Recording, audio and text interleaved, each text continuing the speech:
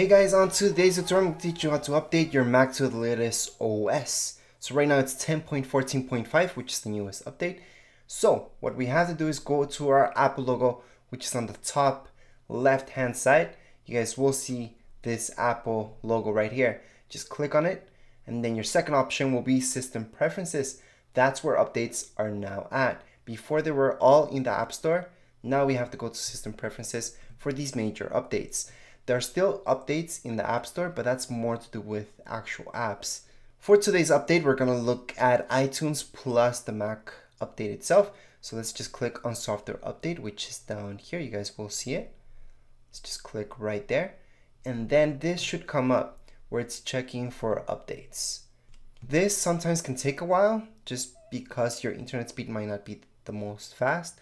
But even if you guys have extremely fast internet, this still takes out quite a bit in order to actually show you what updates come up. So right now it's that update that I showed you guys plus iTunes, which is a quick update.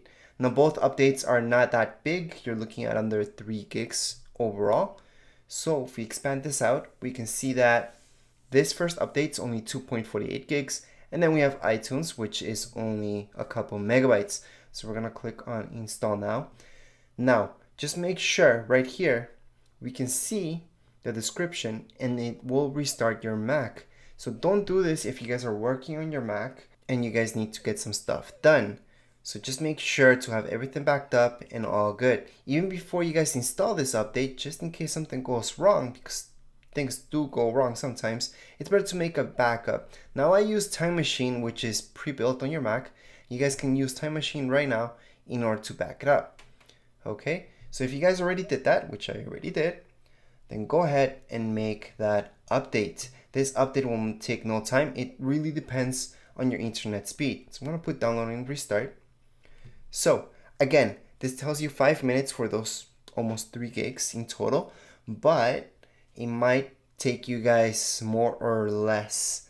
Again, it all depends on your internet speed. The installation process will take nothing at all. So you're looking at nothing more than 10 minutes. If you guys are stuck this in 20 minutes, sure, that could happen with older Macs maybe that are running a little bit slower and you have slow internet speed. Sure, that could add up to 20 minutes. Anyways, that's how you guys can do this. It's just gonna restart. It's gonna ask you for your passcode if you guys have a passcode in order to get into your Mac. Other than that, there's nothing else. It's not gonna ask you for iCloud ID or something like that once it restarts, since it's not a humongous update. That's it for this video tutorial. If you guys have any questions, comments, you guys can write them down here in the comments area. Don't forget to subscribe and rate. Thank you.